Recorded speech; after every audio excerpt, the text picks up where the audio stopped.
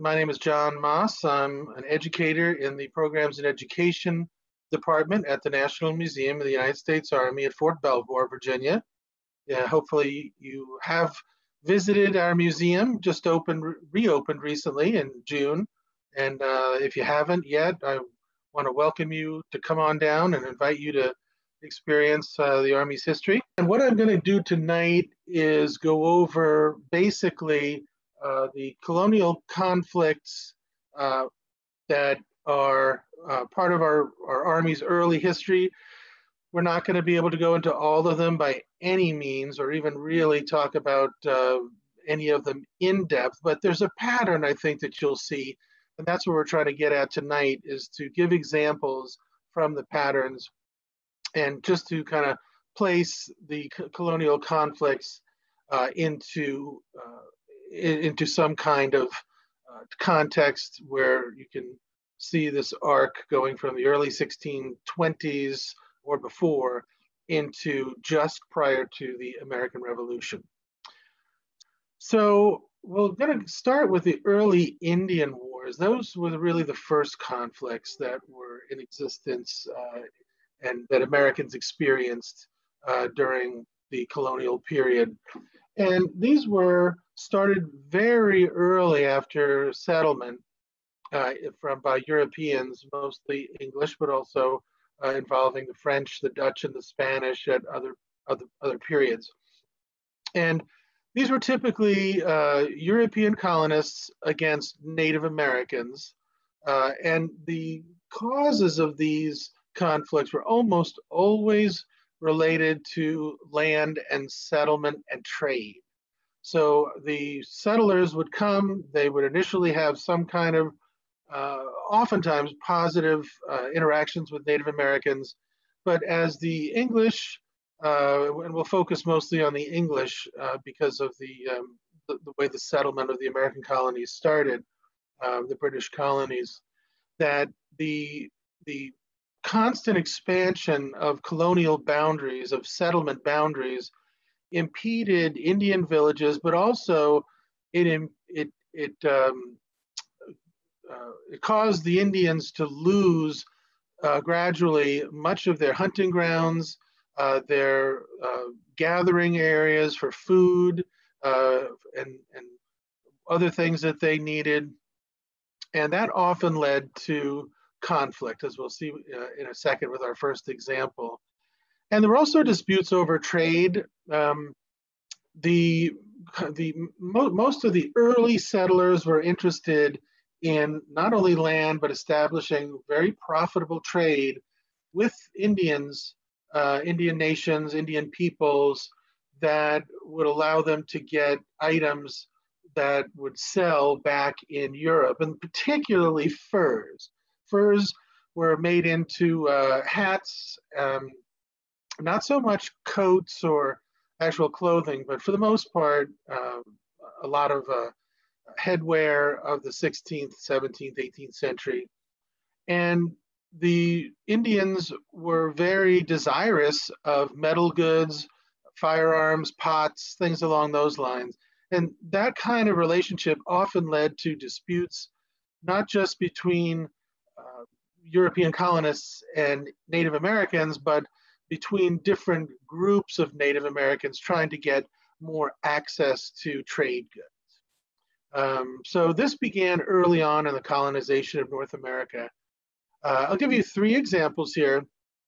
The first one are the 1622 Jamestown attacks in Virginia by the Powhatan Indians, who had several villages, excuse me, along the James River, the York River, along the Chesapeake, and they were pushed back by the Jamestown English settlers beginning in 1607. Now, this led to a continuing pressure against Indian lands, Indian villages, again, Indian hunting territory, by these ever increasing numbers of English colonists that came to America, came to the colony of Virginia. So this kind of created really a boiling over point in 1622. Those of you who've been to Jamestown, it's along the James River on the north bank of the James River, and settlement kept continuing westbound, west toward what is now Richmond. And in that area, upriver from the Jamestown settlement itself, the Powhatan Indians attacked many plantations, many houses, smaller settlements on March 22nd, 1622. It was a surprise attack. And as you may know, there were 347 deaths of about 1,200 planters and their families. So over a fourth of the population of the Jamestown colony were killed during this attack. The Jamestown settlement and fort that's preserved today was not overrun. They were warned in advance, barely in time, but this was a conflict that lasted 10 years until more settlers coming in basically tipped the balance of power toward the English and not the Powhatans. Another one that, actually two here that were very important in the history of New England, the Pequot War in 1637 and King Philip's War in 1675-76. So in the first one, in the Pequot War, the Pequot Indians fought the New England colonists in Massachusetts Bay area, Plymouth, Saybrook, and they were also supported by Narragansett and Mohegan allies. And the turning point in this war that lasted almost a year was what was known as the Mystic Campaign of 1637, where the colonists attacked a fort that the Indians had constructed and destroyed the fort, killed an estimated 400 to 700 Pequots inside. It's near where today's modern Mystic, Connecticut is.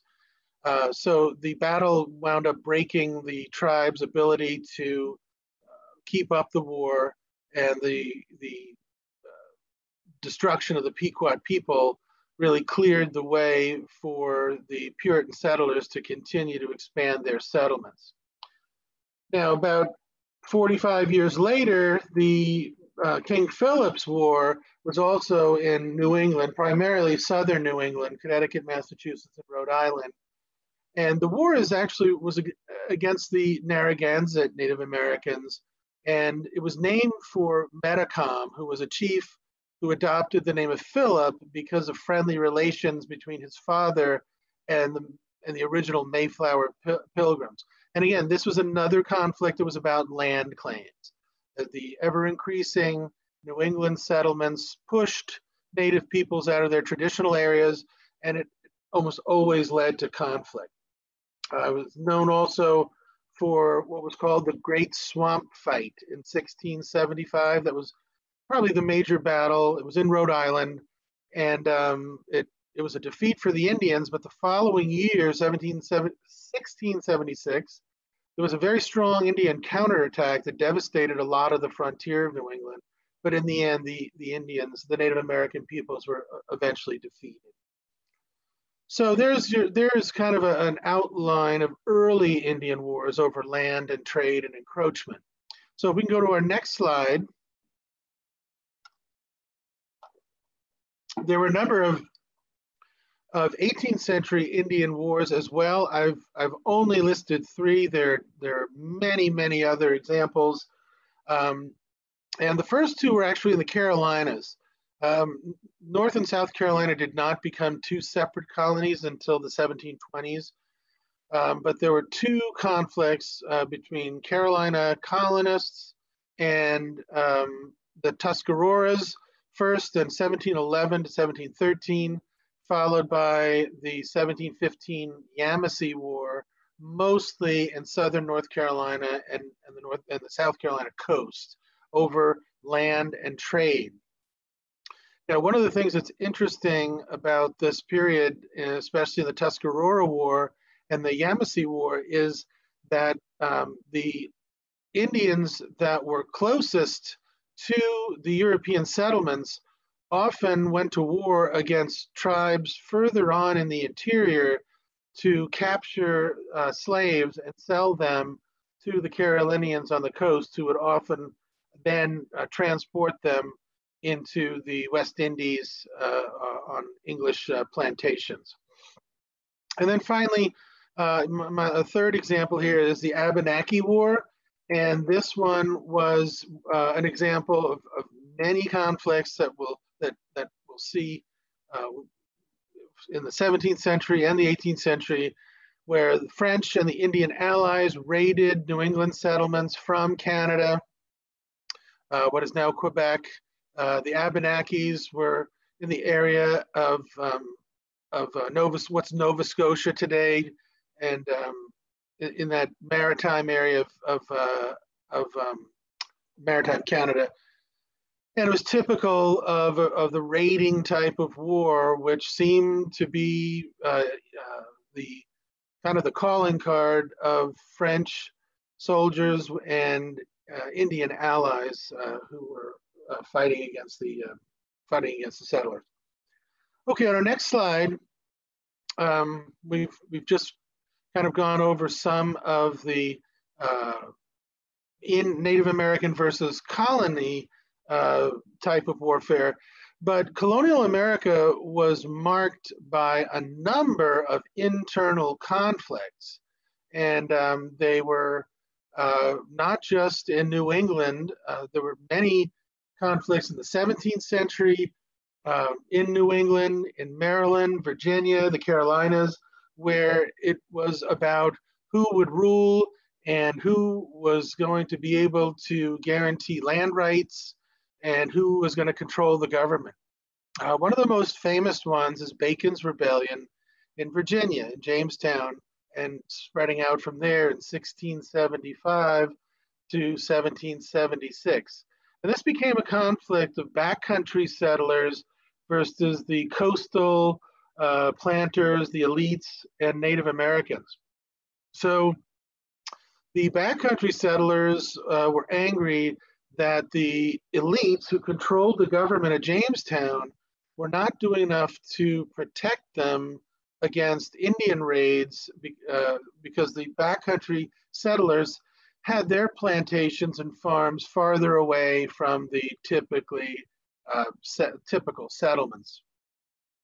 And so a man named Nathaniel Bacon became the leader of a violent protest movement where he and his followers, he attracted enough followers, armed and dangerous, to basically sack Jamestown,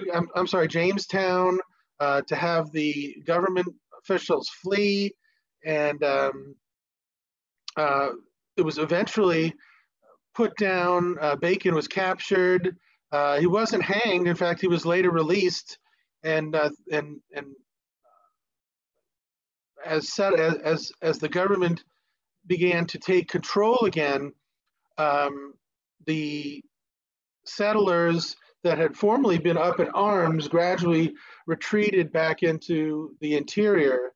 In order to prevent it from happening again, the governor of Virginia at the time requested that the English send over 1,000 soldiers. So in a little known, or I should say lesser known episode of colonial conflict, in England, troops were sent over to help put down an early rebellion 100 years before Lexington and Concord. Culpeper's Rebellion is one of many rebellions in North Carolina in the colonial period. North Carolina was a very volatile area. There was little as far as government. There were always disputes about who was the governor. The Crown would send over a new governor. The old one would dispute it, and there were all kinds of armed conflicts, part on land, but also a lot with the use of small boats to try to establish some kind of control. They were usually small scale, and they were usually about who was going to control trade and who was going to get the best benefits by controlling the government. So this one was in 1677 to 79. There were no large battles, but there was some fighting among houses and plantations and on the water as well. And finally, another example is Leisler's Rebellion in New York in 1689 to 91. This was an uprising in the late 17th century in colonial New York, where a German-American merchant who lived on Long Island collected a militia. His name was Jacob Leisler. And right around the time of the ascension to the British throne, the English throne of William and Mary, William of Orange, Leisler was trying to seize power on his own, and he seized control of the southern part of the colony and actually ruled it from 1689 to 1691. But when British authorities sent forces to put down this rebellion, Leisler was captured and soon thereafter executed.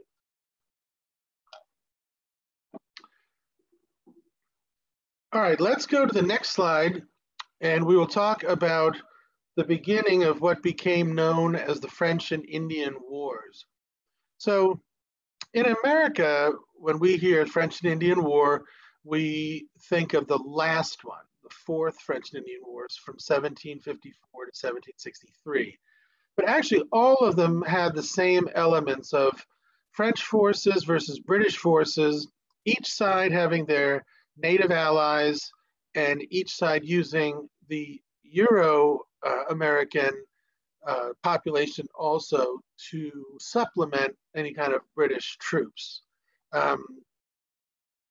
So the first French and Indian War began in the late 17th century. The last one ended in 1763.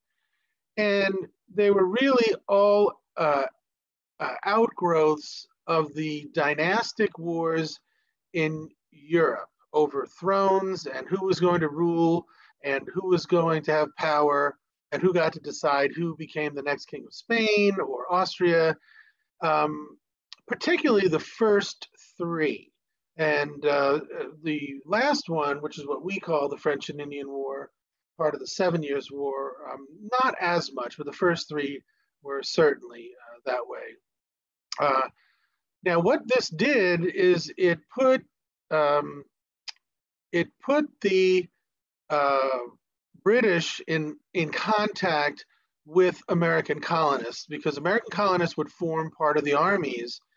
And so this began a lot of what's been called the seeds of conflict. So when Britain would bring soldiers and navies over to America, it was great for trade, it was great for merchants, it was great for anybody who worked in the shipping industry or contractors for food and supplies, things along those lines. But the British regulars, who underwent a very strict discipline, often brutal, compared to the American troops who were not under that kind of discipline, who often elected their officers, whose officers were not always as aristocratic as the British. This created conflict over the period of dynastic wars, the French and Indian Wars, beginning in the 1680s, and eventually would lead to things along the line, well, things such as the Boston Massacre and powder alarms and things like that right before the Revolution, that kind of those seeds were sown early in these dynastic wars. Okay, so before we go on, let me remind you to please put questions in the Q&A and not the chat. I won't be able to answer any questions from the chat, so please feel free to transfer them to the Q&A. All right, let's go to our next slide. All right, the first of these dynastic wars, French and Indian Wars, was King William's War, 1689 to 97. Now, all four of these wars had names in Europe that were different than American names. But the Americans tended to remember these wars by who was king at the time. So there was King William's War, followed by Queen Anne's War. Then there was King George's War. The French and Indian War was actually known in Europe as the 7 Years' War. But King William's War was largely known as the War of the Grand Alliance or the League of Augsburg. And the key element of this was the fur trade. Again, furs were extremely valuable in the 17th and 18th century. And so the fur trade was really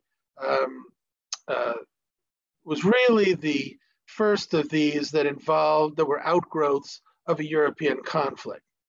So in this war in Europe, William III, William of Orange, was fighting King Louis XIV of France over the English throne, because Louis XIV was a supporter of James II, who was Catholic, and he wanted James II to occupy the throne, not William III, who was a Protestant monarch.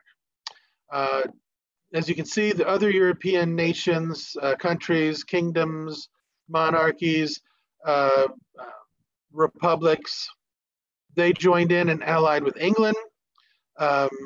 The French in America began to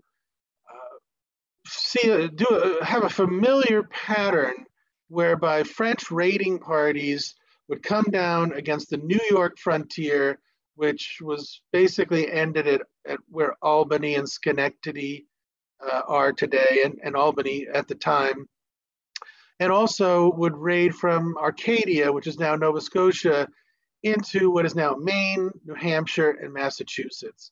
And so a lot of these raids were devastating. And interestingly, the French and their Native American allies, the Abenaki in this case, were very good at winter warfare, whereas the colonists tended to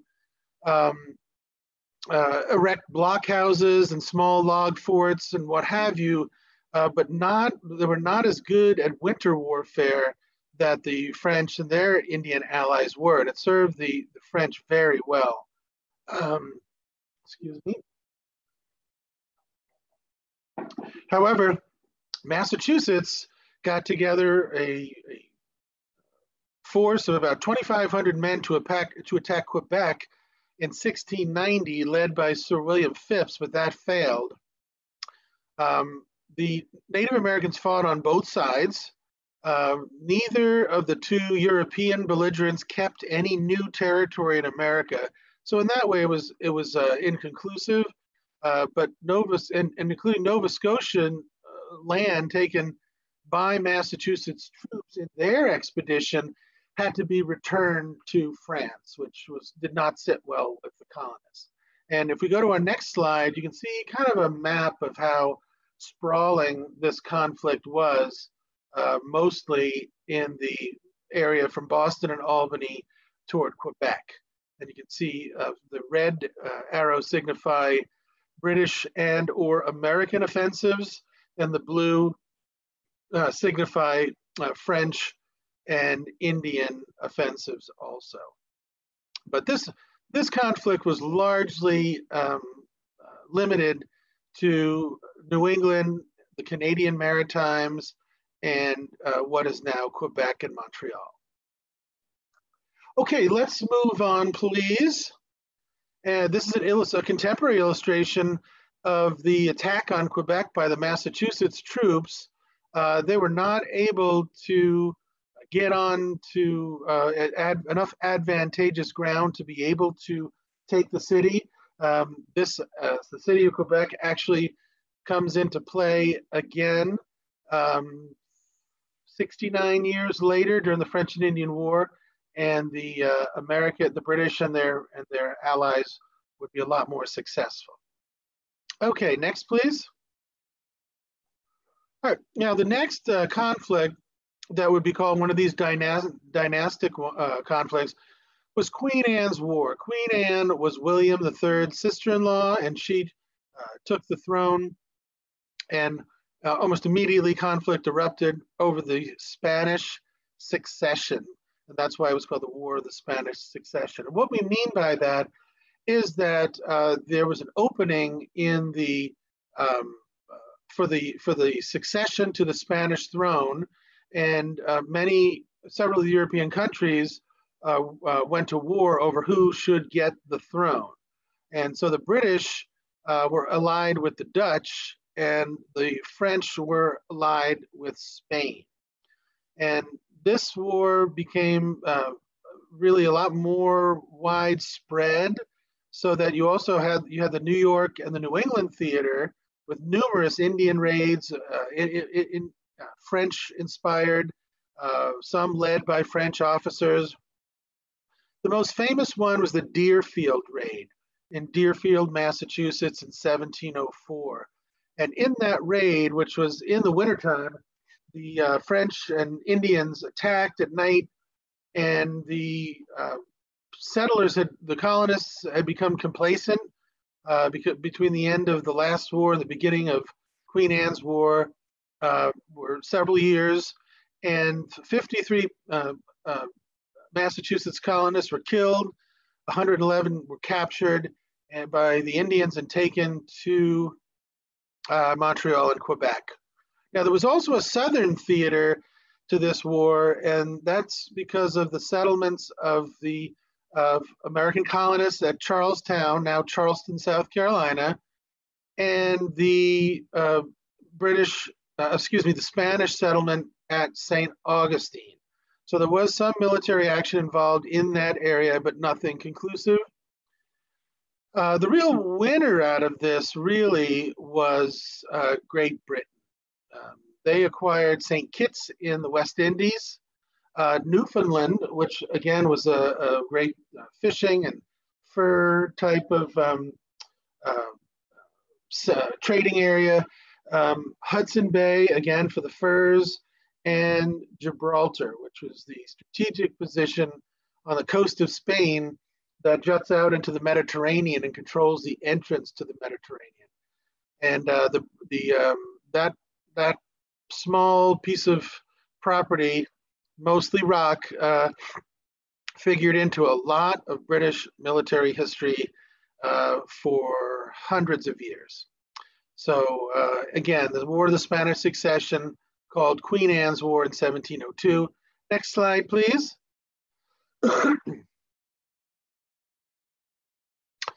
Okay, on the right, you can see a map of the Deerfield massacre area. It's in the top right-hand side, left-hand side of the map of Massachusetts. And the French and Indians came from the north, following the rivers, and launched that devastating attack. And while we're on the slide, you can also see at the bottom of the map, on the bottom right, there's one of the red dots that says Mystic, and we talked about that in the Pequot War earlier in the presentation. Okay, let's see our next slide. Now, King George's War is a little bit confusing because it's part of or grew out of a conflict known as the War of Jenkins' Ear.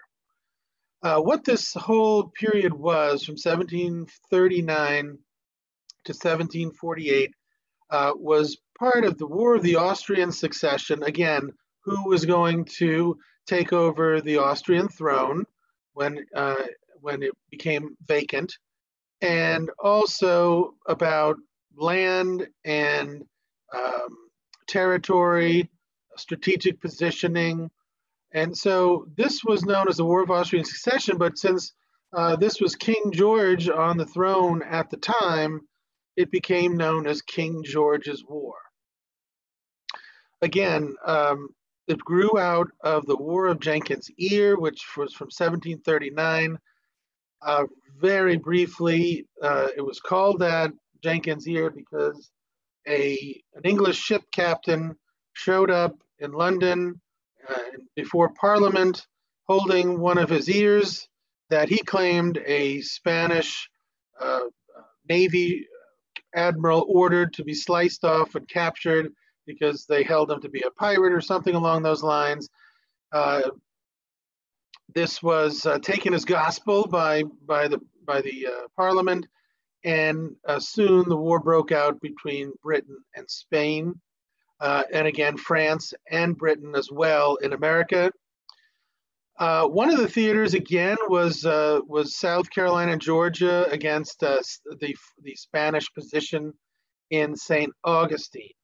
There was fighting back and forth. It was very hard, though, logistically, to conduct military operations along that coastline between St. Augustine and Georgia, which there were several forts along the Georgia coast that belonged to the British and into South Carolina, and because of the swampy terrain, lack of proper shipping, it was a logistical nightmare. But there were some successes and defeats for the British and the Spanish, particularly in attacks on St. Augustine. Now, there were also Indian allies on both sides. There was very little territorial gain on this, but one of the interesting factors that again led to a lot of hard feelings between New England colonists and the British is that the New England was able, particularly in Massachusetts, to create a pretty big force of about 5,000 soldiers with shipping to be able to launch an attack on Fortress Louisbourg, which is kind of guards the mouth of the St. Lawrence. And they launched a successful attack and siege, which was quite unusual for almost a completely colonial force to capture a very large fort that was a French position. However, in all of the European negotiations and diplomacy to end this conflict, you had to give up some stuff, and you had to, in order to gain some stuff. And one of the things that the British decided was a chess piece that they could lose was the recently captured Fortress Louisbourg, which very much made the New England troops, the people who paid for it, the families who lost soldiers, are very disgruntled with the British in that. So, I'm sure you can see why. Okay, the next slide, please. Okay, one of the other interesting aspects or features of of the War of Jenkins' Ear, after it was determined, however truthfully or not, by the British Parliament, that Spain had attacked one of its ships. In 1741, the British launched what we would call a joint operation, or a combined operation, with the Navy and the British Army and American troops on Cartagena, which was considered to be on what was called the Spanish Main. You see that written all the time in histories of that period. That's basically the coast of modern-day Colombia. And Cartagena was a very strong port defended by Spanish fortifications and troops. And one of the ideas that the British and American leaders decided on was to create an American regiment, a regiment purely raised in the colonies, led by American and some other foreign officers, some British officers. And these would be led by Virginia Governor Gooch. And it was usually known as Gooch's Regiment or Gooch's American Regiment. And they actually raised several thousand troops. And the troops were sent by sea to the theater but they were kept on the ships for a long time while there was a kind of a siege with naval ships, bombardments, and between the voyage from the colonies and the trip to the coast of South America, uh, thousands of them American troops got sick and died in that theater without ever having done any military service. And for example, North Carolina raised several hundred troops. Only 15 or 20 made it back to Wilmington when the war was over. It put a very sour taste in the mouth of a lot of Americans that the British did not regard American lives as worth anything, that they kept them on board too long, didn't care that they knew that there were diseases such as fever and scurvy. But one of the American officers who served in this campaign was Lawrence Washington, the older half-brother of George Washington. And since he was an officer, he had better quarters, better food, and wound up becoming very close with Admiral Edward Vernon, who was an overall command of this expedition. And that's why he decided to name his estate in Fairfax County, Virginia, Mount Vernon, after Admiral Edward Vernon. Okay, let's move on to the next slide. This is the contemporaneous image of the capture of Louisbourg in 1745. You can see it was a siege of the port and the extensive fortifications. And Louisbourg would come to feature again in the last of the colonial conflicts of a major scale known as the French and Indian War. So let's go ahead and move on to the next slide. And we're going to talk about the French and Indian War in America in 1754 to 63. And again, this was known as the 7 Years' War in Europe, even though in America it lasted 9 years. That's always a good trick question to ask students, how long did the 7 Years' War last, and see if any of them have read the assignment. So let's move on, and we'll get some of the basic details. This map shows the extent of the Northern Theater. There was also a Southern Theater in North Carolina and South Carolina, particularly against the Cherokee Indians of the backcountry and Southern Appalachian Mountains.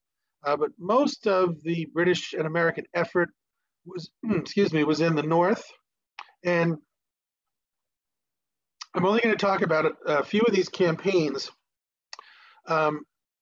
If you look on the map, you can see on the bottom left, two blue crossed swords, one on top of the other. And the top one, represents Fort Duquesne, which was a French fort at the forks of the Ohio River, where the Ohio River begins.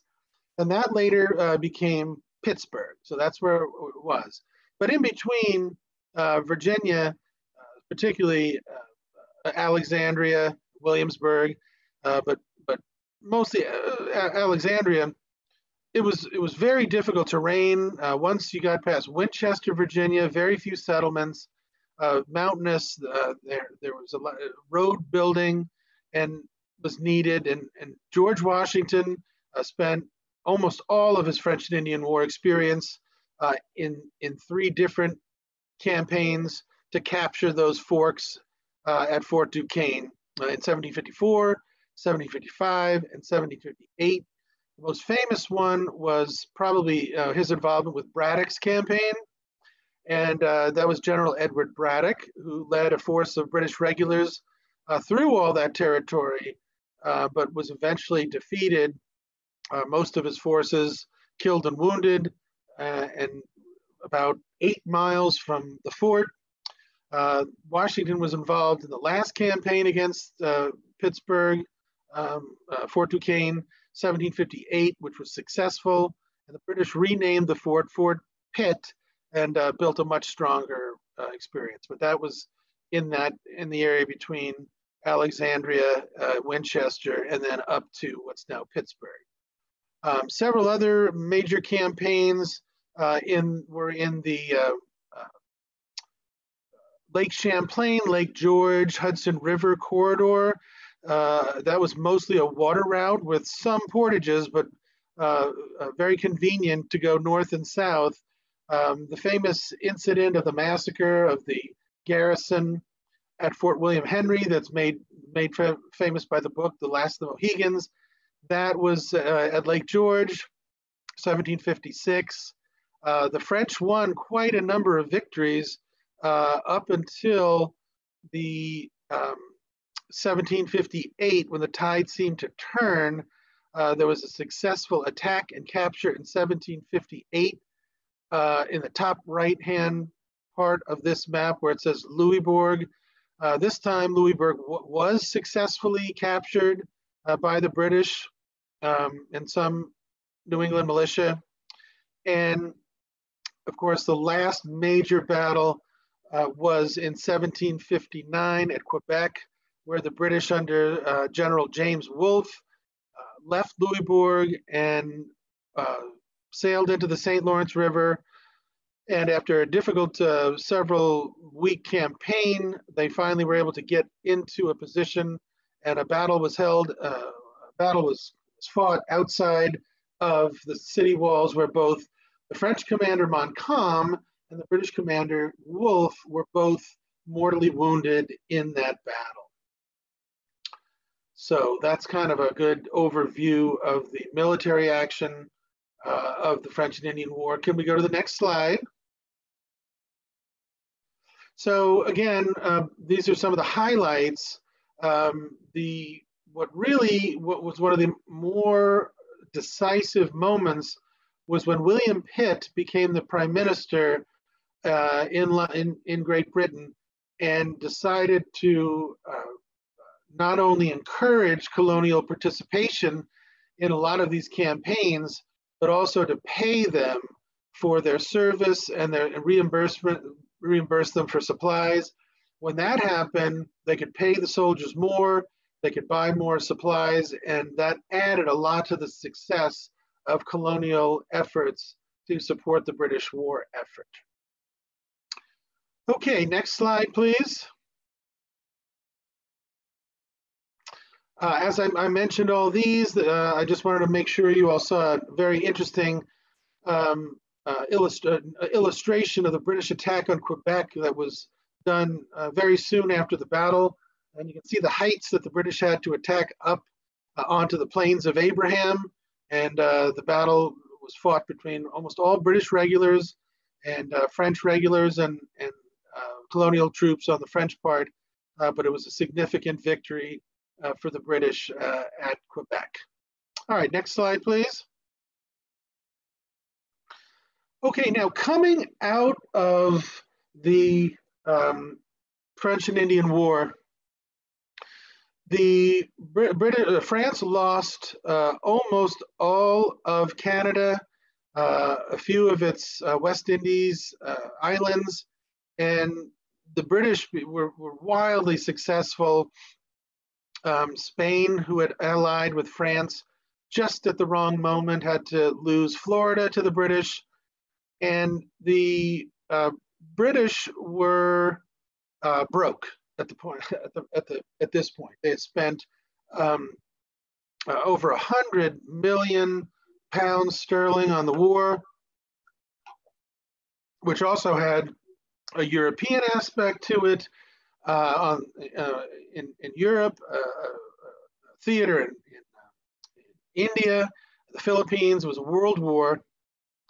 But in America, once the French were basically knocked out of Canada, the formerly friendly Native Americans to the French now really did not have a benefactor and a supplier and a trade partner anymore. But the British wanted to keep the colonists out of the Trans-Appalachian Ohio country. They had just spent all this money on a war in America. They did not want to have a second war when land-hungry colonists were trying to go over the Allegheny Mountains into what's now Ohio and Kentucky and stir up more trouble and cause another war. But the colonists were dead set on getting as much land as possible. Some of them had been awarded land because of their military service, and conflict ensued. This led to several conflicts known in general as Pontiac's Rebellion, which was a fairly successful initially Native American attack on British posts in Michigan, Ohio, what's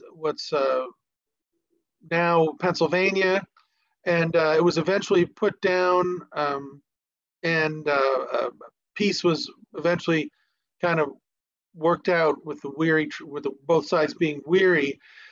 But within this conflict of Pontiac's Rebellion, there were two incidents and more as well. But the two most famous were the Paxton Riots and the Black Boys Rebellion. Both of these were in Pennsylvania. The Paxton Riots were against the Pennsylvania officials that, in 1764, because it was near Lancaster, Pennsylvania, by the way, because the frontiersmen wanted revenge against Indians for Indian attacks on settlements during Pontiac's Rebellion.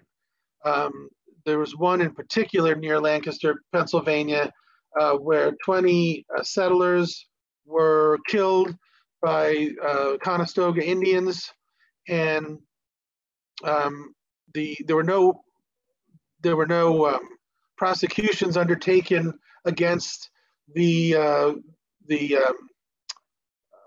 I'm sorry, I'm trying to find the exact part here. In 1764, against the Paxton rioters, but this kind of was an initial, excuse me, an initial Pennsylvania backcountry versus eastern part of the colony conflict, and it's reminiscent of Bacon's Rebellion, but the settlers also were upset that they did not have as much representation in the Pennsylvania legislature. So this was eventually 600 armed Pennsylvania backcountry frontiersmen marched on Philadelphia in early 1764 to vent their anger at the assembly. And similar to that was the Black Boys Rebellion in Pennsylvania in 1764. And this was basically an armed uprising between citizens of the colony of Pennsylvania and the British Army from March to November of 1765. And what sparked it was a wagon load of trade goods destined for the Indians of the Ohio country was discovered at a tavern in what's today Greencastle, Pennsylvania. And these trade goods included some gunpowder. And it was an effort by the colony to supply Indians with trade goods, with treaty goods to that. But the frontiersmen saw gunpowder and other items going out to the Indians that they were constantly fighting with, and so they destroyed the wagon train in the mountains, and never really trusted the governor, lieutenant governor, and the assembly after that. Now, another conflict of this time that is not really a war. It only saw one battle, but that was known as the War of the Regulation in North Carolina. And if you're interested in this, our speaker on Thursday night, which I'll tell you about in a second, is a well-known authority on the War of the Regulation, Marjolaine Cars, who will be talking about this incident. And basically, it was the settlers in the backcountry, small farmers, folks who had just moved into North Carolina, and the colonial elites on the East Coast, the people who are huge landowners or merchants, they controlled the courts and title to land, and began charging exorbitant fees to register land. They were abusing their power against the small farmers and their families. And eventually it led to protests among the people in the backcountry, which led into the farmers stopping the courts from proceeding, chasing out folks that they felt were really in the wrong, Edmund Fanning being the chief leader of that. And it eventually led to the regulators collecting in the field in armed groups of thousands of backcountry folks. And the colony decided that they were going to put this rebellion down. And the two sides met at the Battle of Alamance, which, if you know North Carolina geography, it's close to Burlington, North Carolina. It's between Hillsborough and Greensboro. And the regulators, it was about an hour-long battle, but the regulators, the backcountry farmers, they eventually lost the battle and fled. The colonial officials and the militia captured some of their leaders, hanged 6 of them, and that really put down the rebellion. So the last one we'll talk about is Lord Dunmore's War, and we also have a presentation about Dunmore's War tomorrow at 12 noon by Glenn Williams, whose book on Dunmore's War is really the authoritative study, came out about 3 years ago. He is an historian with the U.S. Army Center of Military History in Fort McNair. And this was in 1774, so it was right before Lexington and Concord. And it was a conflict between the colony of Virginia and the Shawnee and Mingo American Indian nations. Lord Dunmore, John Murray, Lord Dunmore, he was the governor of Virginia, and he wanted to, basically the conflict resulted from increasing violence between white settlers who were moving into lands south of the Ohio River, modern West Virginia, parts of southeastern Pennsylvania, Kentucky, and then the Native Americans who had rights to hunt there. And as a result of all these attacks by settlers on Indian lands, it provoked the Indians to retaliate, and war, of course, was declared by Virginia at Dunmore's behest against and to pacify the hostile Indian bands. The war ended in October of 1774 at Virginia's victory at the Battle of Point Pleasant, which is now in West Virginia on the Ohio River. And this really was the last of the major conflicts prior to the Revolution. Okay, that concludes our presentation. I see we have some questions, and so I'm going to try to get to those here, so please stand by. Let's see. Font is a little small for my old eyes. Okay, when you mention control of trade as a source of conflict, are you talking about trade with Native Americans or with England? Great question. Let me clarify that. It was basically what was known as the Indian trade. That would have been white Euro-Americans who ventured into the backcountry to trade with Native American people for items that they would not have been able to produce on their own, particularly metal goods and firearms, mirrors, things like that, in exchange for furs that were valuable to people in the colonies, but also sent back as raw materials for manufacturing in England. Thank you very much for that. Let's see, how much did the return of conquered territories, often conquered with colonial troops, contribute to the attitude which lay the foundations for the American Revolution? Well, I think a lot. It's a great question. There was a book published decades ago by a historian, Edward Leach, I think it was, on this very topic. And these kind of things really created this notion that the British thought themselves superior, that they didn't value American efforts. And remember, I mentioned earlier the 1745 capture of Louisbourg by almost an entirely New England colonial force. If you can imagine the logistics in 1745 of getting 5,000 men and their weapons, their uniforms, their equipment, their food, their shelter, a naval element to try to do that, and then successfully lay siege to a French-held fort, all to see it go for nothing. I think it's easy to see why that would start to increase that animosity. So thank you for that question. Reference French priests pushing war. Were any of the Indian tribes Christianized? I lost that question. Bear with me here. I got to get back to it. By the priests, then fighting the Anglican English. So that did happen in some instances, but a lot of what were called the so-called Christian Indians recognized that they needed to be near major French settlements in order to be part of the Catholic Church in France.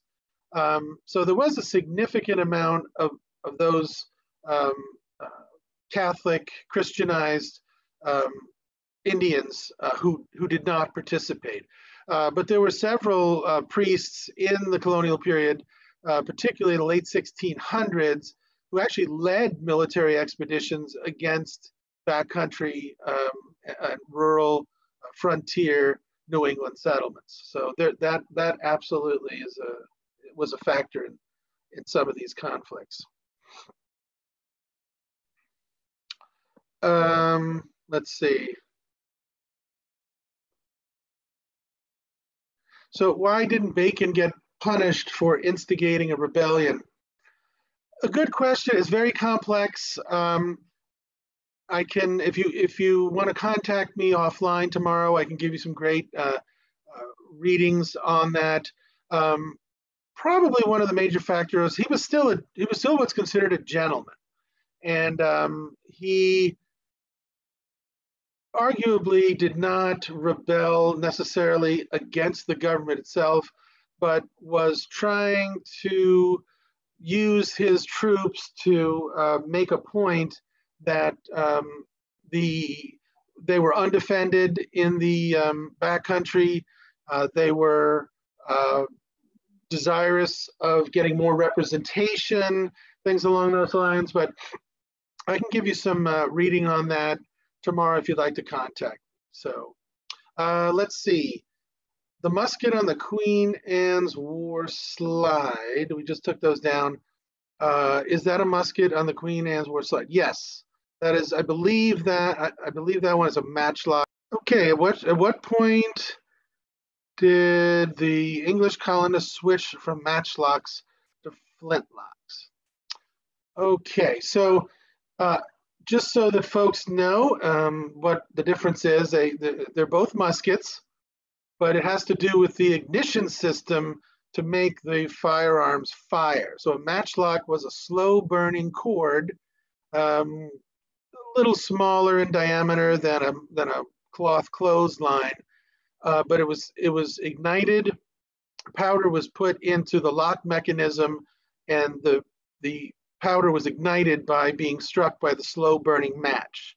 So that was very clumsy. It was very dangerous to those around you, and if you were around supplies, particularly gunpowder, ammunition, things like that. So by the late 1600s, there began this switch over to flintlocks, which were also called firelocks. That ignition is with a flint striking the steel part of the lock mechanism to cause a spark and spark the musket to discharge. It's very basic. There's more to it than that. They were safer. You did not have to have a burning match anymore.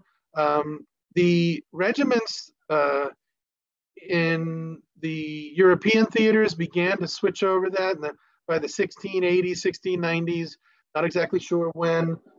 Some of the British regiments, English regiments at the Battle of the Boyne in Ireland in the 1689-90 had already been issued that. So probably right around 1700 was when that gradual switch over would happen.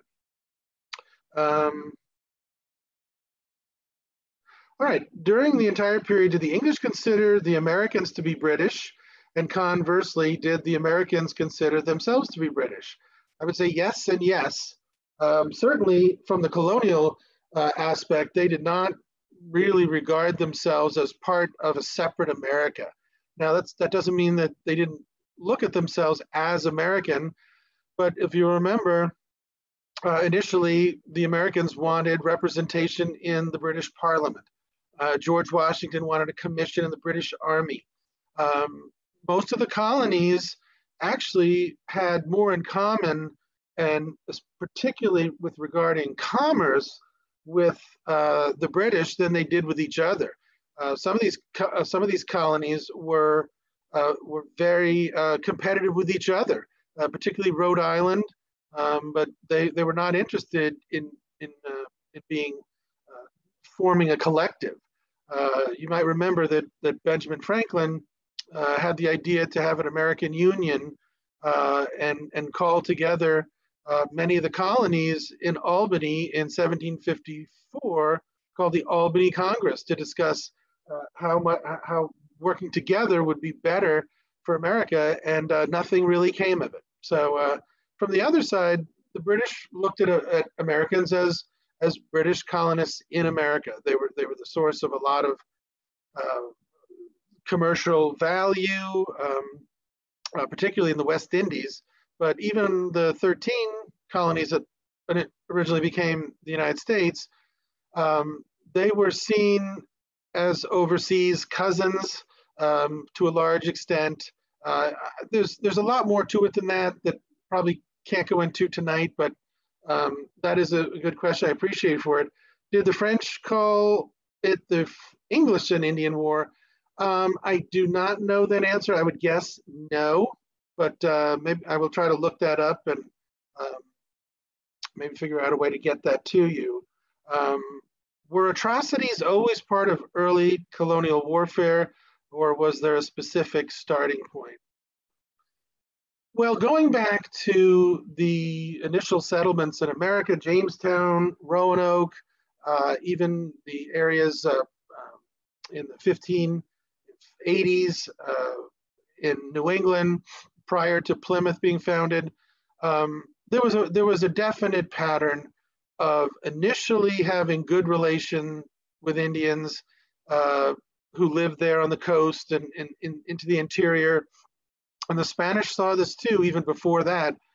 But it almost always led to conquest, warfare. The Native Americans were decimated by diseases, of course, but there seemed to be, and it was a very brutal type of warfare.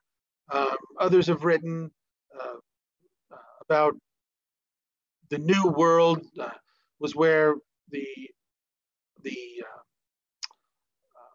typical rules of warfare were not honored, especially among captives.